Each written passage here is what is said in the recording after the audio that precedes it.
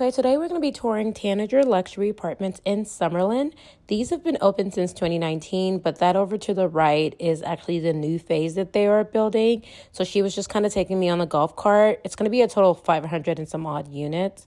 This is the second or two bedroom rather that was the entrance, and you basically get like a full 360 open view when you very first walk in.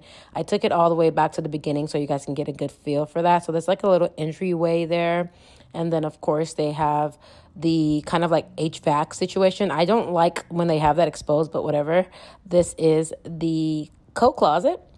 And now we are into the kitchen. We're back here again. Lots of natural lighting depending on obviously where you're facing. But again, nice open living room, space for a dining area. They even have the washer and dryer over there to the left.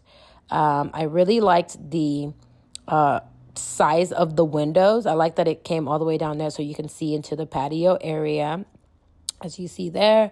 And that is a king size bed if you're wondering. And this is the master saying hi to y'all. And the closet was pretty cool. I like that it was, although it was narrow, it did have like quite a good amount of space in my opinion, especially for Las Vegas. There is the linen closet and then of course the stand-in shower. I really liked what they did with the patio because it really gives you a lot of room if you're on the first floor. And I think we're going to take a look at that in a little bit. But this is the guest bathroom. Lots of cabinet space. You do have a tub. So if you are not sharing, then you have option to also take a bubble bath. And this would be more of an office setup to me. The closet is really not that big. And then on the outside, they have these trash rooms. They call them the trash rooms. It's where you would put your trash can, and they pick it up 5 times a week.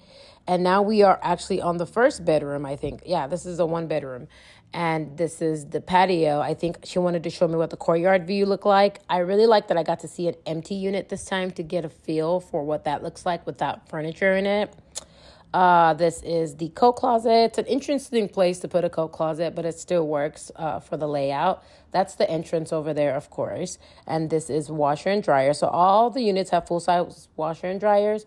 I don't like that the little water heater thing is right there. I always think that's very tacky, especially for a luxury property and for the price point on these.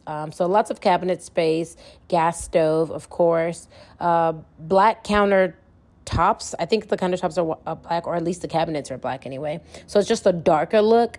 This is the bedroom. I did think that this was a nice closet side as well. It's not narrow. It's more wider and then just like a square space, like a rectangular. And that is what really sold me about this particular floor plan. I've always loved when there's a entrance to the patio from the bedroom. It just gives you that extra access in case you don't really want to be in the living room area. The bedroom is like a triangular shape as you're seeing here, and then it just leads you right back out to the living area. And now we are in the restroom. Because it is a 1 bed, you do have the option to have the bath, so it's kind of like an all-in-one shower. So you do have like both of those there. And I like that little pillar to like put your stuff on, as well as like put your legs on if you're going to shave it. So those are, those are little details that I enjoy. This is like the common area, you would say. It's kind of like the clubhouse, you would say.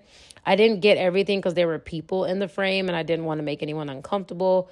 But they do have like a sitting area. They have where you can shoot pool. Now we're walking to the gym, and we're going to see that in just a second here. I thought it was an ample size. There was nothing to it. It was just a regular size gym. It was nothing really impressive.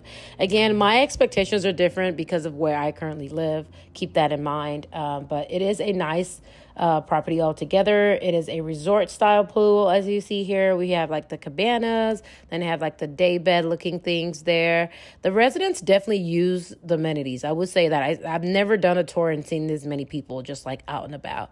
And that was the end of the tour. I hope you enjoyed. If you did, subscribe and comment below other properties that you'd like for me to tour in the future. Thanks for watching.